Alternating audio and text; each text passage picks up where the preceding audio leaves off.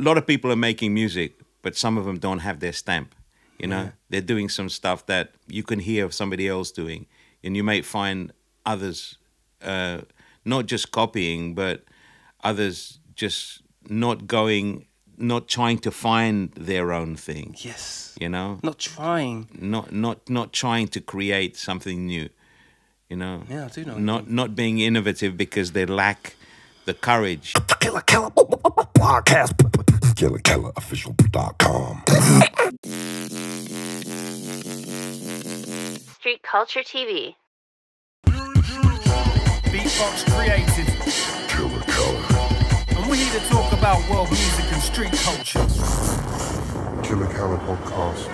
I'm a lucky guy. You're a lucky guy. I'm a lucky guy as well. Ladies and gentlemen, Killa Kela podcast, live and direct, Central London, or essential as you need to be. Oh, you're for a right treat. Big shout out to everybody, all the sharers and carers, people who've got the Television app, free download for the sporting art and street culture. It's all there. It's all yours. It's all yours. Free, fine and dandy. Apple, everywhere. Go get it. It's there. You know what time it is. Get yourselves ready for the upcoming Hoddle Wars. It's time to graph punks up and get up with some NFT gaming. Also, big shout out to Chief Rocka gear. From streets to stage, Chief Rocka is the streetwear of champions. And if you don't know what time it is with this gentleman, then you've clearly been locked away in some isolated space for the past 30, 40 years. My goodness, this gentleman here is a gatekeeper of the culture over here. If it wasn't for him, I certainly would have met half the people I have. He's performed and worked with everybody. Everybody, from Chaka Khan to Omar to, I mean, you name it. They all cite him as one of the original dons of the UK soul scene and beyond. Incognito, new album into you. This is Bluey. With my friend, the man himself. Thank you for inviting me, man. Brother, it's an absolute pleasure. It's like next day. Do you know what I mean? Like, here he is. Just feels like the last time we were in a studio together. Yeah. That's the thing about friendships like this, and the love that we have for each other is that we go straight back to where we were last. Yeah, it's true. And I remember a small little studio. I mean, it was most definitely, the energy in the place was insane. Big up Charlize, of course, each and every time. We were in the back of, I think it was Highbury Islington Tube Station. You That's walk right. around the back and Swan Yard. Yeah. Not only the front, the front of it had this amazing kebab shop that even now, that's right. Thanks to you, you're right. That's the best kebab you're ever going to get. But then grabbed the kebab, went straight around the back of the studio, and it was almost like an Aladdin's cave. Yeah, exactly. That place really gave me two things. It gave me an access to a studio that was affordable, but also across the road was various little TV and radio people, and so they helped me get connected. Because Kiss wasn't too far of its time. Exactly, Kiss was just around the corner. We were in a hub, you know, of like creativity. There were rehearsal studios on Holloway Road, 2 rehearsal studios. Absolutely. And so if you were like me, if you were making music, you were always going to studios, rehearsing or recording, and also involved with little radio stations and making things come through, you know, early days. To get this gentleman on, goes without saying, he's busy and his time is precious. New album into you. And prior to that, Tomorrow's New Dream, Charlize on the front cover there. Incredible catalogue, and it's taking you around the world, like monthly. Yeah, but I knew that's what I was going to be doing since I was 5 years old. I knew exactly what I was going to be doing, and it never changed. From day to day, I was working towards that. I came from a very small island, the island of Mauritius, and I lived next to I lived in Port Louis, where all the boats and were coming in and leaving. So I was watching boats come in and out, and various sailors I'd entertain them, play a little something with my little shoebox rhythm, wow. and draw a little something that they could buy, give a little money to me. And so I learned to be a professional musician since I was 5 years old. And a hustler. And a hustler, yeah. And I've been hustling, and I'm still hustling, you know. So knowing what you're going to do for the rest of your life, and having a clear vision of that, school was just a distraction. My record collection was my inspiration, my education, and I love it. And that's it. To have that kind of vision, because this is quite a running theme of the podcast, you have to develop a level of tunnel vision, right? Blinkered. Totally blinkered. But when you're from a background like Mauritius, and like you say, you were working with incredible restriction, and you just getting by was hard enough. Yeah. Does that propel that tunnel vision? Yeah. It's like if we give our children everything, they may miss what their real opportunities in life. They may miss them because they've just got everything, But if they have to work for it, I came to England and I had to fight for everything. I had to fight for survival on the streets of London. Because I came at a time where it was very difficult. It was like there's a lot of racism. Skinheads were about, and I looked like a Pakistani. So bang, there I was, kind of fighting my way through. But then I'd have, somebody would pass me a guitar. I didn't have one at school, and I'd sing a song, and I'd make friends.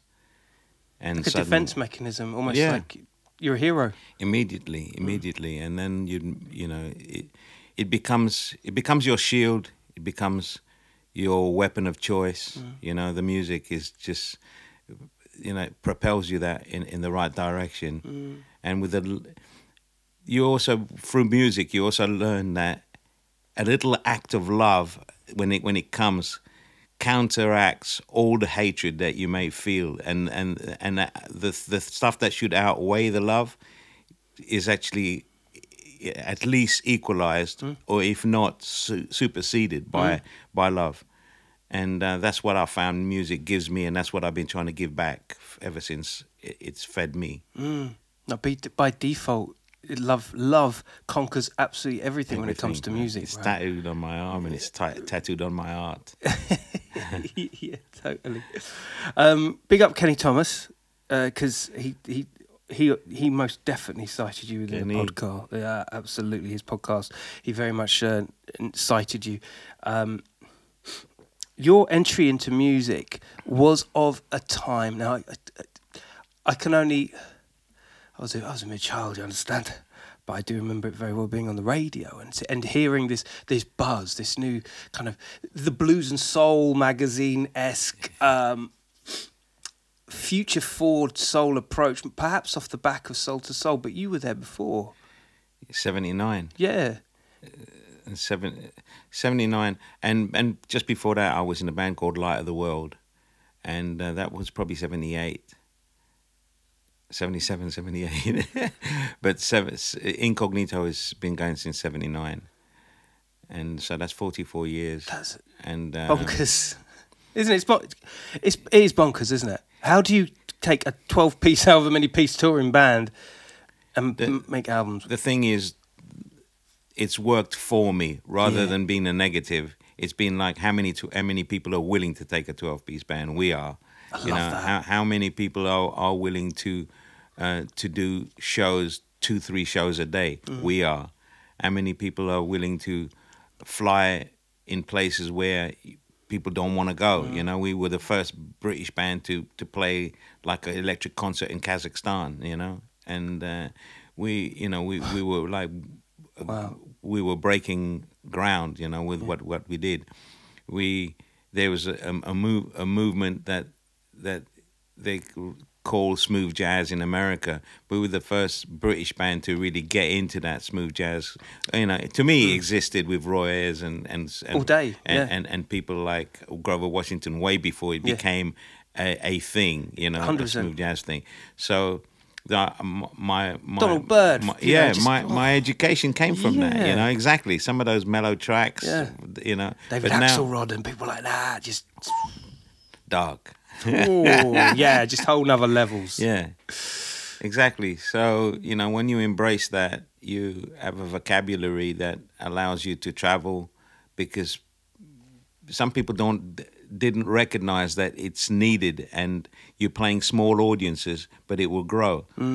And if you were willing to invest your time in that because of the sheer love and your sheer desire to kind of broaden people's horizons with what you already know and what you're going to create. We were lucky that we created our own sound. If you don't create your own sound, you get nowhere. Yeah, you get nowhere. All right? Yeah. You know that. True right? True say. So it's one thing being, doing something that already exists. We play music, we rap, we do beats. But it's a thing if you can't put your own stamp on it, and that is the key. My educators taught me that. When I listened to Morris White, Earth, Wind & Fire in 1975 for the first time, going to see Santana fan, and suddenly the opening act, who I have no knowledge about anything about them, step on stage, and Morris White opens my eyes to something which is like, wow, this band has got a sound like Santana's got. When Santana plays the guitar, he plays a couple of notes, it's Santana, it's no one else. Real talk, yeah, 100%. So I learned at that stage that, you listen to a couple of lines of Rufus Chaka Khan, you listen to her sing, and that's them, and it can be no one else. No. You listen to an intro by David Axelrod, and that's David Axelrod, and it's no one else. Yeah. It's stamped. Yeah. So a lot of people are making music, but some of them don't have their stamp. They're doing some stuff that you can hear somebody else doing, and you may find others not just copying, but others just not trying to find their own thing. Yes. Not trying. Not trying to create something new. Yeah, I do know. Not being innovative because they lack the courage or the vision.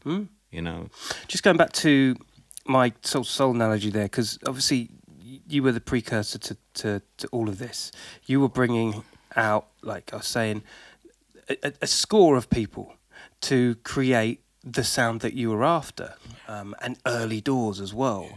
There is a level of owning that identity in the music, backing yourself as a brand, putting down that money. So I get the motivation behind bringing out such a generous band, a healthy amount of people on board to bring out the best you can out of the sound. It costs money, but it's better to do it that way off the bat, so people know this is the identity of my band. Yeah, as opposed to having a band, because later on, Soul to Soul would say they're like one of the British. They're not a band; they're a collective. I set out to form the first British jazz funk collective. Yes. I didn't want a band because I'd been in a band, and when you're in a band, everybody is like says, well, they'll even single you out as not being part of the band because you're not wearing the leather jacket or leather trousers that everybody else is wearing, or the skinny tie or whatever. If you've got a certain kind of vision of your own of who you are, can you imagine like one member of like I don't know, one of Daft Punk not wearing a hat, or exactly. Kraftwerk not wearing their ties? You know what I mean? Exactly. So I knew I couldn't. It couldn't be a band. A band is a gang, and I didn't want to be in a gang. I wanted to be in a bit huge kind of like creative family that would include people and include people from other bands. You're from this band, come and jam with us. Oh, I love that. That's one thing. It's a welcoming experience being around you, Bluey. Like generally, if there's a mic and this is going off, grab the mic. Let's go.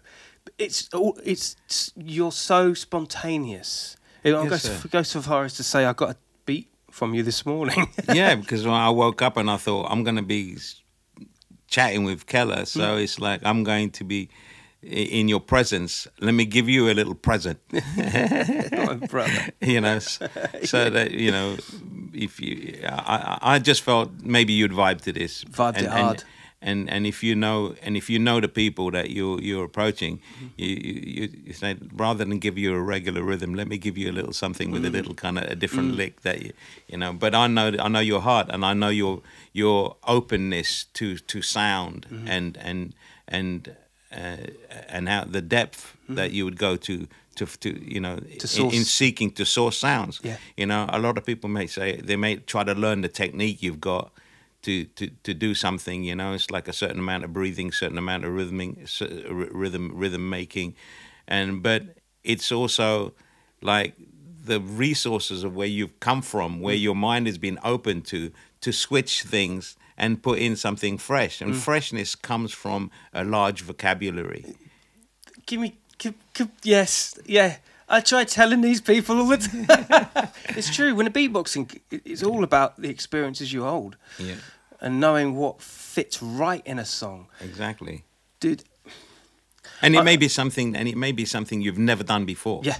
You know? Yeah. And too often we don't do things that we've never done before. Yeah. And to keep stuff fresh, that's what you have to do. You have to know your vocabulary and yet be excited at expanding it. Yes. You know, it's like we speak English, but you know, you go and listen to good poetry, you know, and listen. Sometimes I'm a stamp collector, and one of the things I like about going to collecting stamps is going to stamp shop, and I'm sitting there, and there'll be this old guy next to me. He's been in, and we start talking, and I just got to sit there and listen to this guy because he's travelled, he's done things. If you just saw him and looked at him, you think there's an old bloke sitting down buying stamps, but because he's collecting stamps, he's collecting history, he's collecting art, life experiences. And so, therefore, you speak to them, and your mind is immediately opened up, you know. Yeah. And I love that about life. Yeah, and that's community as well. Like when you meet somebody stamp collecting, for instance, or graffiti or whatever. You know, it's not actually the act of it; it's all the things behind it. It's everything. It is, isn't it? I'm gonna throw a name out, and you know, everyone duck Quincy Jones, because he's amassed over the years enough of an understanding. He's done so much that he's almost like unlocked every single code possible within music. So, you know, you spend 30 seconds with him and it's like, oh, yeah, I don't think I need to go back to the drawing board. You know, he's a mentor because he has this knowledge and this ability, but he also knows when to just bring in somebody and let them do it. Yeah.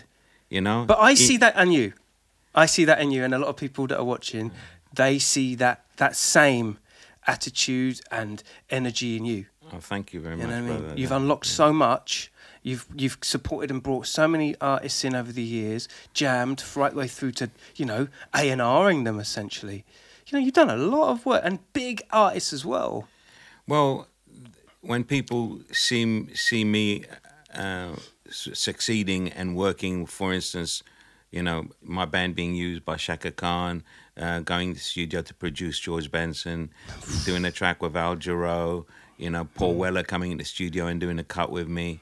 You know, it's not because I'm just looking to collect people with names, but it's because this is coming from my education and what I've opened myself to, and they'll see it in you, you know, and therefore doors will open, and then you can open up doors for people. I remember going on tour, rehearsing at John Henry's in near Caledonian Road, and the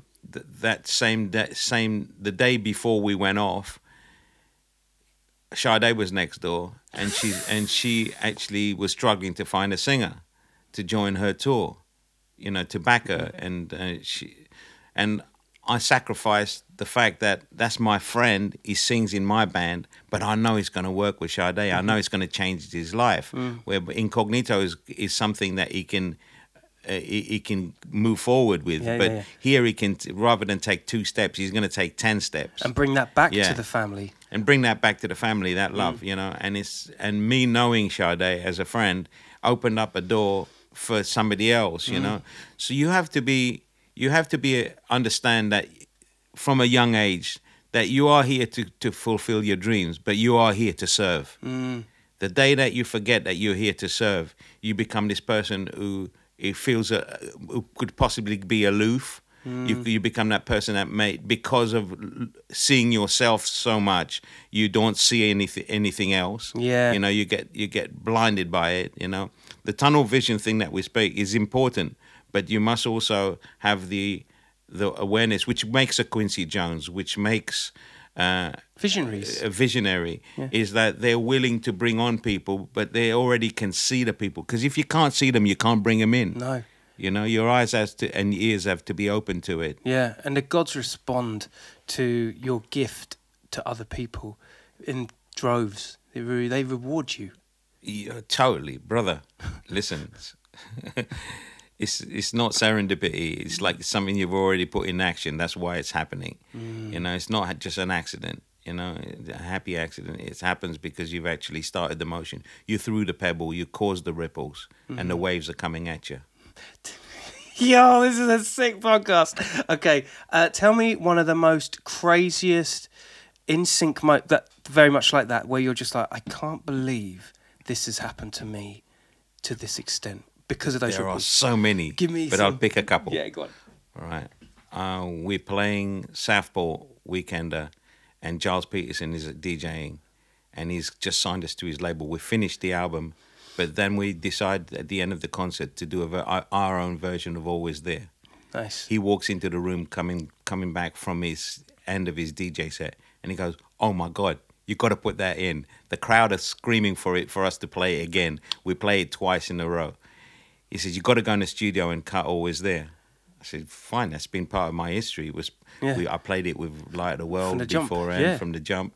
You know, and when one of the first albums that my cousin brought home after we left school, you know, was Precious Sensitive, Ronnie Laws, and so I know the Side Effects version, I know that version, and we go into the studio, but our singer is not well. She can't sing. She'd lost her voice totally. So Giles said, "Get in someone else. Get in a big name." I said, "Well, you know," it's like, and my head is thinking. When we say big name to me, female singers, I'm thinking Chaka Khan, I'm thinking, you know, Aretha Franklin, I'm thinking Jocelyn Brown, you know, but all these people are out of my reach, totally. You know, and he said, and within that sentence, within that's going around my head, and that name is already in my spinning around my head, you know. He says, "Why don't we get Jocelyn Brown?" I said, "Are you crazy? How do we get Jocelyn Brown? You know, somebody else's guy is in America, you know." He said, "No, she's over here. I can get her." Next day, she's in the studio. We chat about music. We chat about eating chocolate cake and fried chicken. And she goes in, one take, bang, pops her head through the door and says, "Do you want me to throw some BVs?" Goes in, another one take. We were in there for about 15 minutes recording this tune. And it was like a platform that went on to propel us to bigger things. What a gift. Yeah. Can I just do some BVs? Your head must have just been going right off at that point. It's like, yeah, go for it. You know, you're already sounding. You know when they incredible. say your hair stand on end. Yeah, you know, my hair stand on end. Telling me. You know, it's like that. You know, doing "Don't You Worry About a Thing." You know, I'm thinking Mason knows Stevie Wonder because when I interviewed her on the phone to get the job as Incognito singer, I said, "Dude, you know, I did not know what she was doing. You know, it's a friend just gave me a number." And I said, "Do you know any Stevie Wonder songs?" And she said, she giggled. She went, I said, "What? What's up?" She says, "I'm actually recording with Stevie Wonder. You know, you know," and she was doing some recording with Stevie, and she came to London, and I had already recorded this track before this conversation, so the key was perfect for her and everything. She came in saying, "Don't you worry about a thing," and I thought, "Oh man, one day I hope to meet Stevie. I know you're connected with him, so one day, you know, maybe we go to Los Angeles.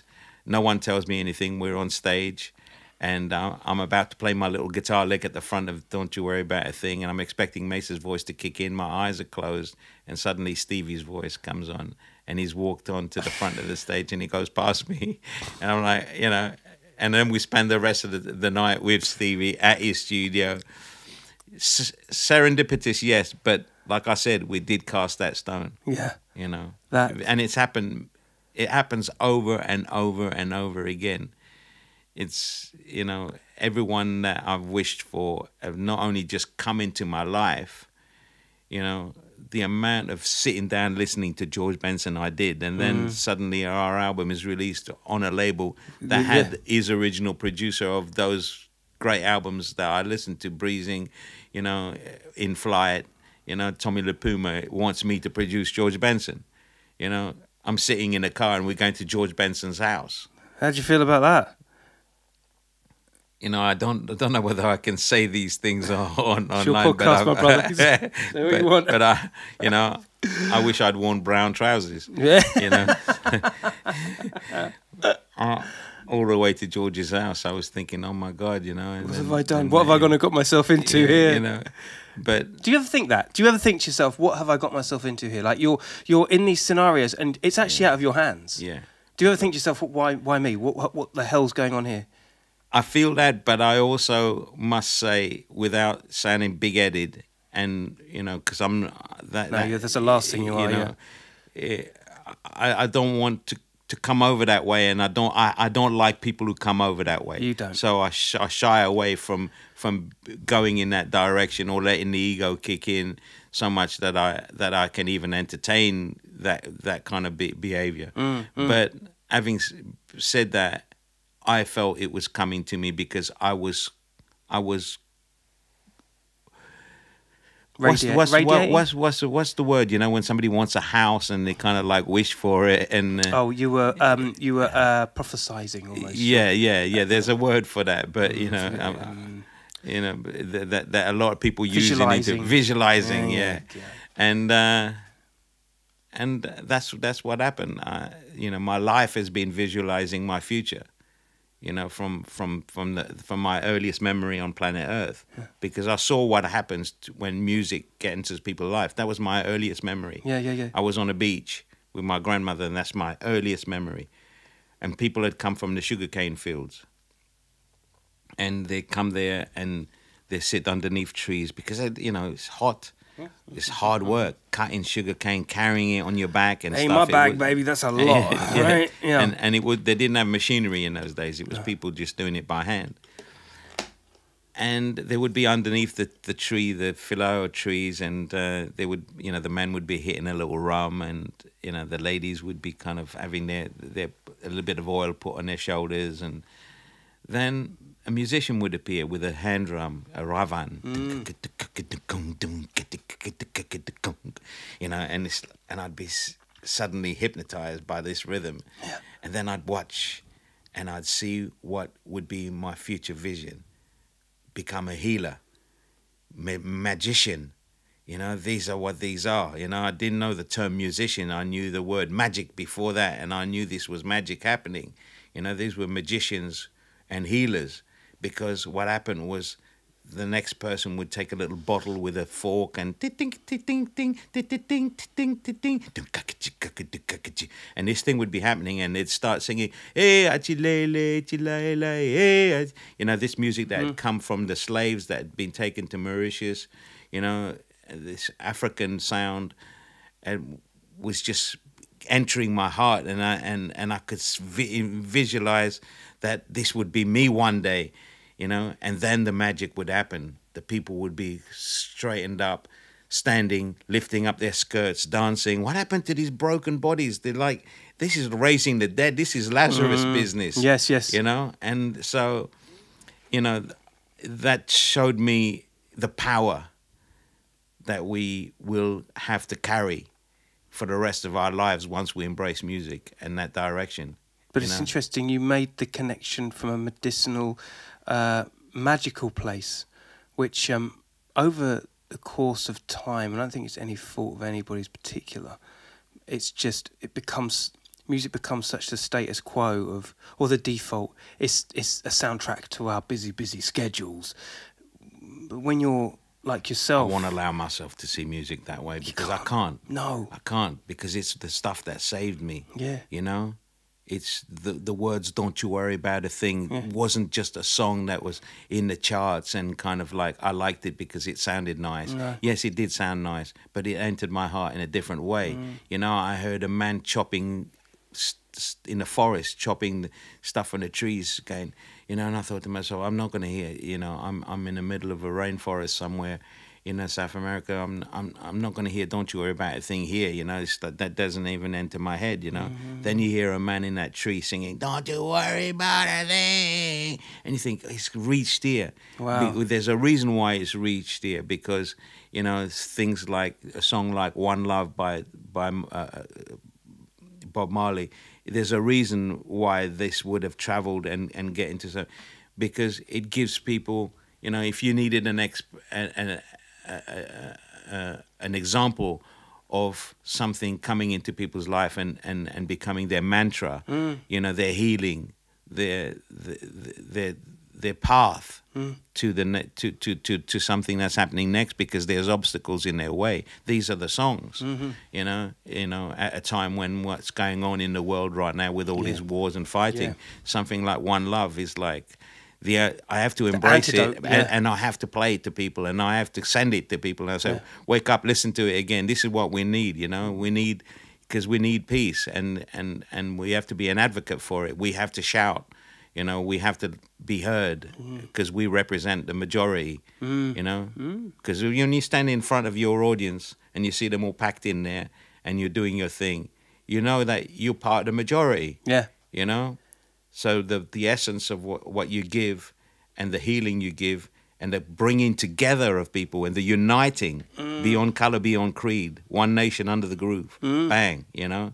So that's what you do, and that's what I do. Yeah, 100%. You know, that's our world, and that is clearly us understanding that we got to entertain, but we got to serve. Yeah, 100%. How much? I mean, I was going somewhere else, but I'm going to stick with this. We as artists, we have an extended shelf life of time, which we can take stock, reflect, look at things in different ways, maybe compared to the regular dude on the street, because he or she got busy lives, got busy things to do, and these influences of wars, propaganda, etc., however you look at it. What music has managed to do is dial in. Take Rage Against the Machine. Killing in the Name Of, you know, like this song still bangs and has the same relevance as it did from the 90s. Yes. Just a different, same topic, different conversation almost, doesn't it? Exactly. I couldn't put it a bit better. Well, how do we dial into that as artists? How do we forecast? That's incredibly innate for that to happen like that. But if you find, if this language is your inspiration, information, you know, then it's easy, because you seek it. You seek it in, you know, when you watch the news. You seek it when you're told some news. You seek it in what you read, in what you listen, in exchanges with friends, because, you know, it's like there's a line that we follow subconsciously and consciously, because of what we want to enter our hearts. We know what we don't want to entering our hearts. We know what we don't want our minds clouded with, you know. And because we have that filter, and yet it's not just a filter to just channel us into, you know, we've got to have pop success. We've got to kind of become famous. We've got to kind of, you know, we live in a time when, you know, you turn on 20 different channels of people trying to be famous and be famous and with glamorous, 20 different problems, you know, and everything, and you know, it's like, that's okay, because there's some people being fed that and they're happy, you know. It's like, if it makes you happy, fine, but I know that it's not enough for me. No, you know, that ain't for me, because I need something more. You know? But don't you? I know the answer, by the way. I'm sure I do. But don't you feel like, with all these 20 channels, with God knows how many viewers, with all these 20 different problems, and do you feel like you've got to kind of own a level of responsibility as an artist to almost make as many songs as possible that identify with so many problems? It's not just as right? an artist, but as a man, as a father. Yeah. You know, as a human being. Yeah. You know, the problem is when you watch somebody else talking about their trivial little problems and you know, in relationships that they've been thrust to have because they're not even natural things. You know, they've been stuck on a program together to have a relationship and to show the frailties and you know, it's almost like we're not even educating our kids anymore. You know, and I'm not afraid to say it, and I feel myself better for it, and I feel above it. You know, and that's okay. That's okay with me, because if we can bring, you know, to show empathy to what's going on, you know, and you have to dig deep, because there's enough in a way to stop you. There's enough, you know, if you want to raise consciousness of others and yourself. You know, there's stuff that's blocking you throughout the day. Enough stuff's going to be thrown at you. So what, you know, how are you going to deflect these grenades? You know, it's so deep, and you're so right. I think about it all the time. It's like Brits, what's the word? The British public are so self-loathing. And the TV doesn't help, and the world is changing, and I think a lot of our creative minds are calcified for this, like, single vision of, like you say, fame, popularity, and 15 seconds of fame. It's really hard to see past that. But what the beauty about, that's what I love about living in London, is there's a scene going on all the time. All the time, kicking against it, opening up your mind. Pick up Ronnie Scott's, by the way, because I know you got a hell of a lot of gigs coming up there. But institutions, you know, but like there's the Jazz Cafe, there's Ronnie Scott's, there's various little things happening for artists in Camden. You know, you walk around and it's easy to kind of see it as like a tourist trap, but I see beyond that. Me too. I know that there's creativity going on the walls. There's creativity going on inside the buildings. There's somebody standing on the bridge and kind of singing their heart out. Not because this is the easy way to make money. This is the hardest way to make money, you know, but kind of like doing it because they want to be heard. You see the bands playing now on the street as well. Amazing. And the scene right now, the music scene, it's beautiful. It's beautiful. I mean, there's some, and people saying to me, what do you think of the future with AI? AI is going to happen anyway. All right. This is always going to be the path that we try to kind of we become so sophisticated that we can the robot's going to get closer to us. All right. But having said that, the robot is always going to be the robot. It won't do what I do, so it's not going to affect my life. Real talk. See what I'm saying? It's true. People can get fixated on that. Totally. They're asking me the questions. If I had a penny for every time that somebody asked me, what do you think of AI? And it's like, I'd be a very rich man. But it's like, look, it exists. It's been existing for a while, and for quite a while. Now it's getting to a new level where suddenly you're noticing it. But I've always known it's there. And I've always known it's been at work, because I've opened up my mind to the fact that it's there. And how I can conduct myself and behave myself, and also how I can shine and put what has worked for me into others, so that they have a kind of mentality of being able to deal with things like AI when it comes. You know, if you want to be in competition with it, and if you want to kind of surrender to it, fine. If you want to use it to your advantage, but also enhance who you are. You know, be your own AI. You know, You know, it's like. Do you think people challenge you for the AI thing because they feel that your ensemble is conventional from a from music they think side? I'm an old bloke. Well, they're trying to challenge you with the idea of future stuff. Exactly, that's ridiculous, isn't it? You know, this old man is rolling home. You know, the band isn't. The band is like progressive, and that's the genre that you guys stepped into from the jump. So it never feels like. I mean, you know, there's fucking the floors are full. People are going to the gigs. There's, you know, this is everything that. It's forward-thinking music. Yes, and also it knows not to kind of just lose yourself into the mathematics of anything. You know, it's still soul music. You know, soul music ain't because you've kind of like grown up in Detroit and kind of and been on the streets and your music has come from that. That's one expression of soul. You know, but soul is like the thing that makes you empower you, give you the engine to make new music, and to reach out to people and let your songs be their wings. Gems on this podcast, man. Honestly, my face ain't stopped smiling since you sat down, man. You know what I get an absolute adult kick out of recently?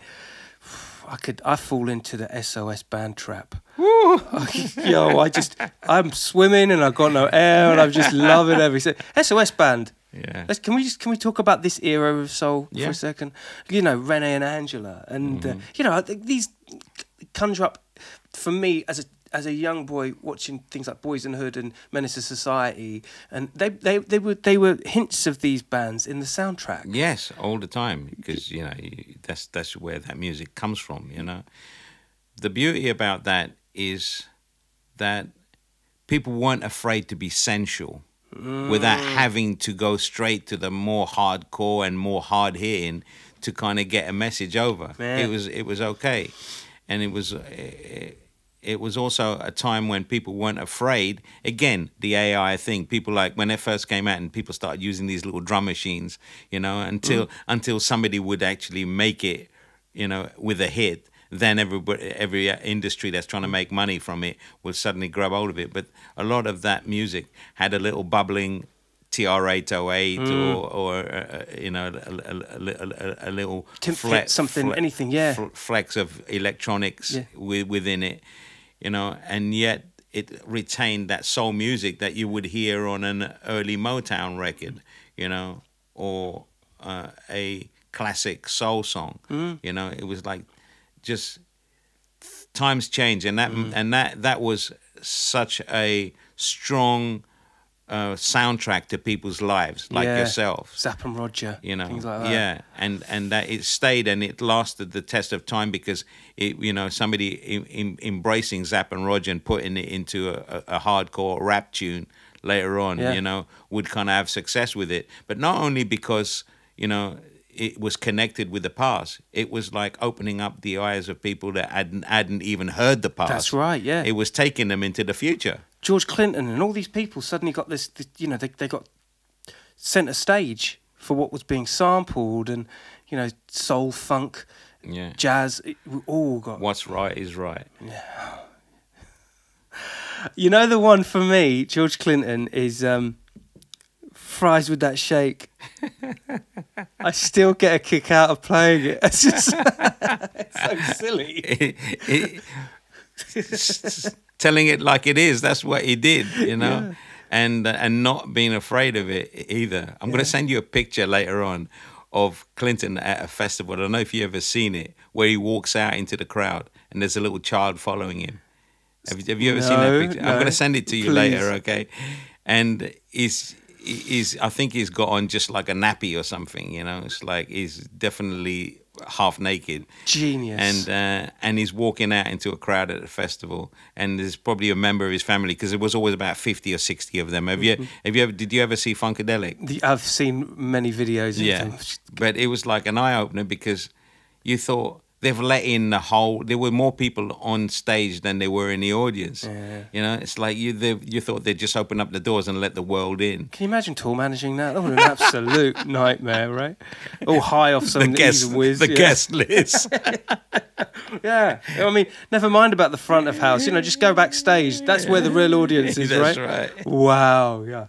I mean, golden eras, undescribable now when you think about the lengths that people would gather to put on shows, and again, it echoes a lot of what Incognito are about, doesn't it? Yeah, I mean, I'm putting on stage every night certain elements because I need to be fed.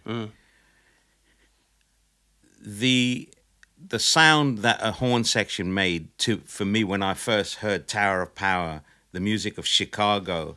You know, all those albums that came out by Chicago, one of my favorite horn sections. Incredible. You know, then Earth, Wind and Fire and bands like that, and Kool and the Gang. You know, 1975 at the Rainbow. You know, it's like the horn section was just Khalis Bayan, killer.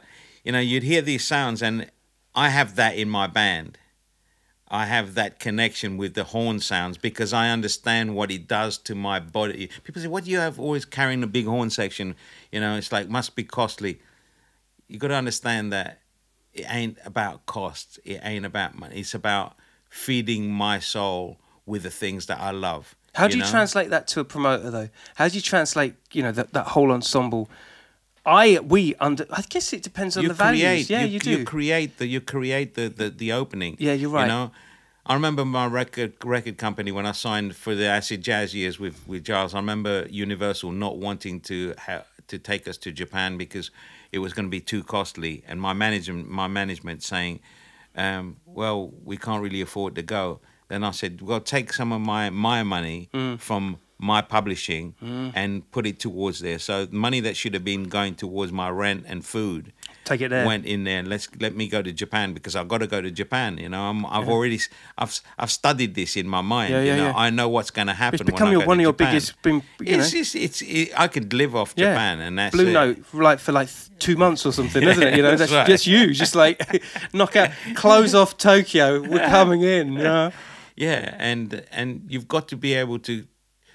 It was never a gamble for me. Yeah. It was always, this is the way you win. Yeah. You know, it wasn't a gamble. This was like a certainty. You know, I'm putting my effort, my energy, my finance, and my imagination and my ideas and the stuff that would, it's like I knew that. Not only would I get a financial reward, but I knew that once I get into the culture, I was going to fall in love with it. I was already falling in love with it. But then certain things happen while you're there that continues to feed you because, even driving on a motorway, seeing like a big poster, and I'm like, whoa, check this out. I love what you do for me, Toyota. I think, I love what you do for me. That's in my next tune I'm going to write, And he was like, and I wrote, I love what you do for me. Just in another country, you happened to see it on the motorway. Yeah, that's right. An English language in Japan. Yeah. And it suddenly struck my heart and became like a huge tune for me, And then Toyota taking one of my tunes and putting it in the advert and putting a top Japanese superstar, in the video. It's like, doors opening doors. See what I'm saying? You can't write that. It's just as my friend David Ross would say, when in doubt, there is no doubt. Yeah, I love it. Do you know what I mean? Because it's true. If you're in the right place and you're investing with love, you know that this is right. It's the right thing to do. There's no doubt. Yeah. Yeah, nurture a child, and you've got somebody who's educated and who's likely to become a champion. Take away their education and stop the shininess that is open through music, through art, through creativity, and through attention to detail. Kids don't pay attention to detail because you've taken away that element, that ability for them to do so. You told them, you're showing them shortcuts. You're telling them they can get on something that they don't even understand before they understand it. Here's a mobile phone, go play with that. Well, they also think it's teach them what a phone was in the beginning. Yeah. Well, this is the thing. Teach them what it was in the beginning, because if you're teaching people, I think, and I can relate with you in your timeline as a child, being creative with the beatboxing. I started really, really young. So by the time I got to 18, 19, I was already established, but I was unknown. And it's the same as you with the music, instrumentation and the music, the songwriting. So when kids, young people, and or others see that, there's almost this default of like, well, I want that too. How did he get it? How come he's doing that? And it's got to be easy. Show me. Isn't it? The good thing about my generation and your generation and against the current generation is they have YouTube. Yes. They can be inspired by people who can show them how and learn quickly. And they will not only learn one instrument, they will learn 4 or 5. That's incredible. All the little geniuses that's coming out have got it. But you can also have the same opening to a child that only lets them go and play a game where it's a shoot up game, or they're not watching. We have to kind of open that to them. We have to have things that we're excited about. And even if we're not educated to that, we have to say, I wasn't, but I'm going to open up my mind for the sake of my child. Yeah, that's You right. know? And that's where the future is lucky if somebody is willing to kind of see that it's not just about shortcuts and it's not just about shutting them up.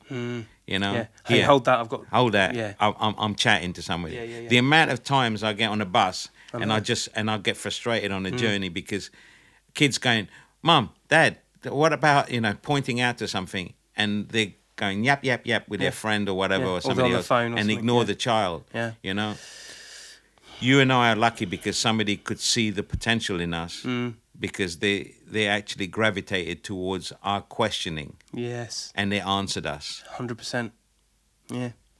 Yeah. Rare now. The art of conversation, I hope, is not dead. Because not on this platform, it ain't, not baby. on this. I learned so much through conversation. This conversation alone is, it's absolute gold. And if I wasn't lucky enough, I get to edit it and listen to it again in retrospect. Brother, tell me about the new album. Tell me about what's going on here. Again, you don't make 19 albums and just do it because you're repeating yourself. Like I said, when you find your sound, you got to repeat your sound. That's a tough one. But not the songs and not the compositions. You got to retain your identity. Your identity is based inside your sound. That's but your what identity can be broadened. Yeah. Because you've learned new things. You're not the same guy you were last year. So how do you retain that? How do you keep hold of that? Because sound?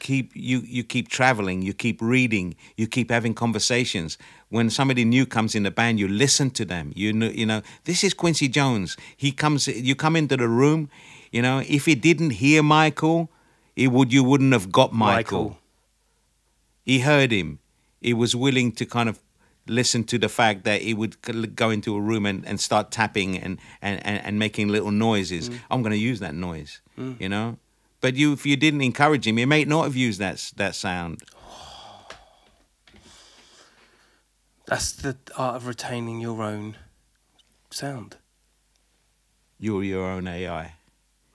You're borrowing from life. You're sampling every day and you're retaining. You know that more than most.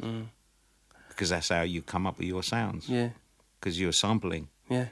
Without a machine by your side. AI can do it. People can use machines. Go ahead, use it. Make your voice sound like it's. Then go on stage and perform it without the electronics. Yeah.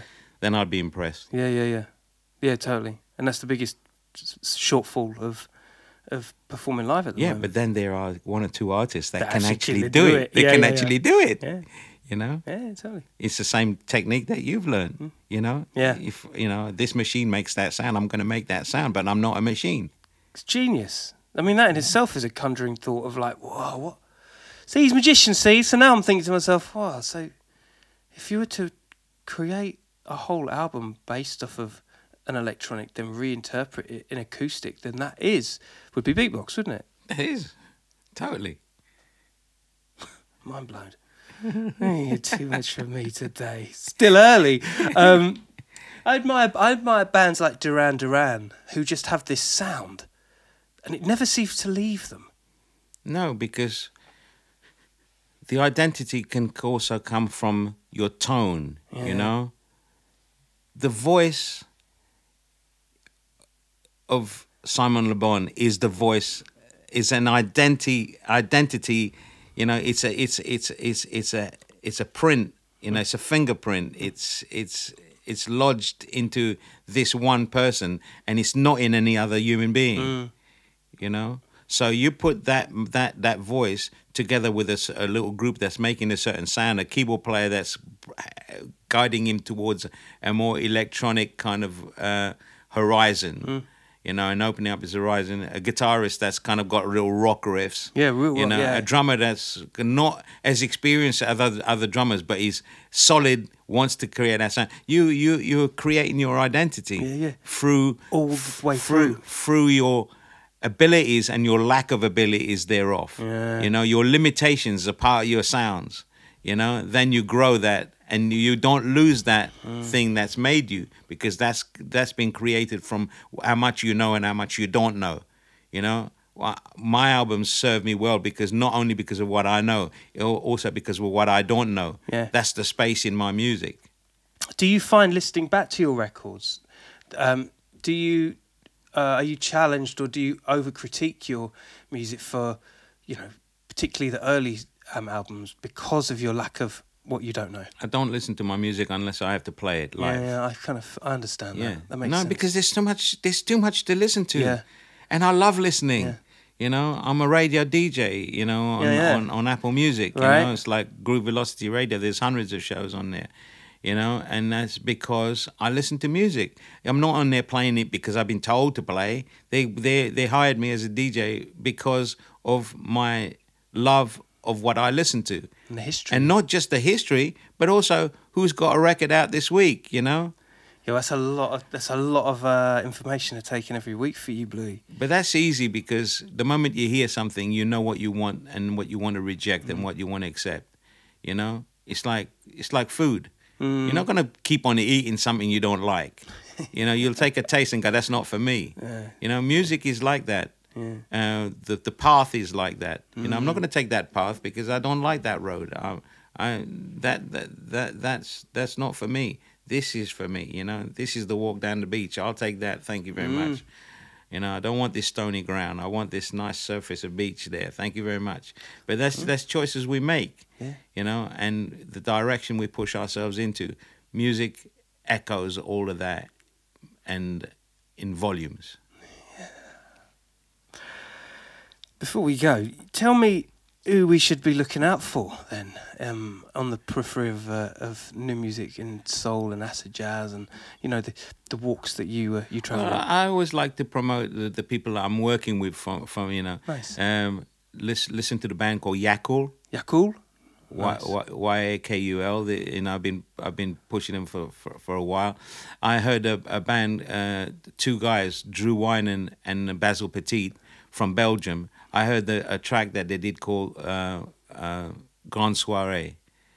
Grosse Soirée, sorry. Grosse Soirée. Yeah. I played it on my radio show. Then when I was playing on a radio show, I started singing to it. So I asked them, I said, look, come in the studio, we'll relay that track down, and we'll put a new section, and I'll put vocals and my team on it, and a horn section, and some killer solos from my band. And it's one of the most, you know, exciting tracks on this record. That's incredible. You know? And because you see people, you know, there's two new, fairly new singers on the album. Cherry with an I, and Natalie Duncan. And Natalie's contribution has just been, and Cherry's contribution. But Cherry's done one album with us before, featured on one track. But now, this new sound I've got because I've embraced these two girls. And I even said that, you know, a lot of the ex-singers or that have been on several albums, are we getting a shot on this album? I said, you know, to be able to move forward, I have to give space to those that have to play and sing with us every night. You know, you've got your own band going on, you've got your own career, you're taking time out because of where you are in your life. I need to give them the props. I need to raise them. I need to give them the platform. I need to give them the help that they need to kind of be where they need to be, you know. And that not only helps them in their solo careers, but it comes back as like this last gig we did in Switzerland on last week. The first gig that I've ever played new material to before the album is out. It just opened my eyes to, like, you're doing the right thing, Bluey, you know. It's like, it's confirmation, you know. Beautiful, my brother. Well, Godspeed to more. Get these tours out, huh? Yeah, and just a little tip to anybody who haven't checked out. You probably have, you know, if you gravitate towards the kind of music. SAULT, S-A-U-L-T. S-A-U-L, oh, okay. They release records on a regular. And you'll realize what I mean by irregular, and all the featured artists with them, you know, some incredible singers, some incredible musicians. SAULT, S-A-U-L-T. Fantastic. So yeah, you got enough going on for you to Google. All right, there's no excuses. This is Bluey's doing it, you're doing it. You know what I mean? Let's go discover the new album, Into You. My brother, thank you so much for joining us. Thank you. What a blessing. Absolute genius. Real Love you, genius in the brother. house. Let's do that tune. Yeah, let's on that tune. 100%. Yeah. It's a banger. You're going to love it. Ladies and gentlemen, Killa Kela podcast outletting was out of fashion, all right? Don't talk to anyone I wouldn't. You remember? Crime don't pay, but neither do they.